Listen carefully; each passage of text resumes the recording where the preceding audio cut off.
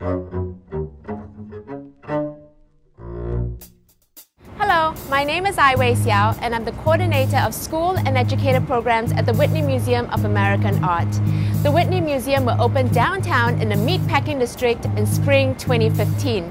To get to the new Whitney, many visitors will be using the subway station on 14th Street and 8th Avenue. The cool thing about the subway station is visitors will get to see some art even before they arrive at the museum. The Metropolitan Transit Authority commissioned artist Tom Otterness to create a series of bronze sculptures for this subway station. The sculptures can be found in unexpected places throughout the subway station. Let's go down and check them out. I'm Tom Otterness. My idea for 14th Street was to take over 100 small bronzes and make an Easter egg hunt out of it. Place them in strange locations all over the subway. So I'd spent hours and hours down in the subway just looking and thinking.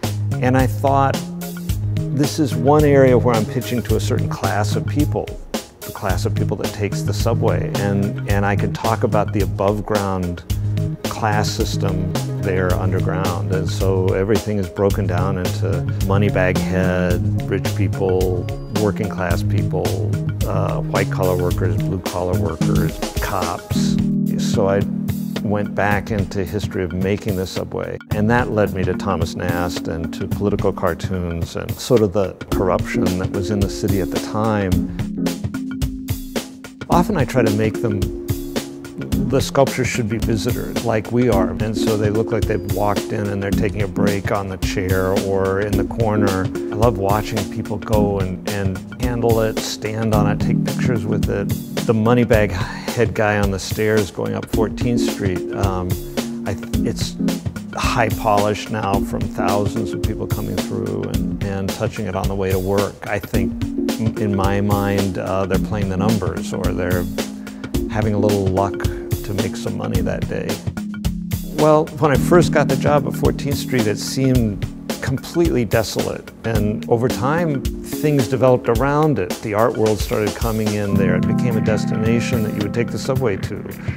And then artists were pushed out of Manhattan and out into the L train. And younger artists would come through the L to that 14th Street station to get to Chelsea. And then the Whitney shows up.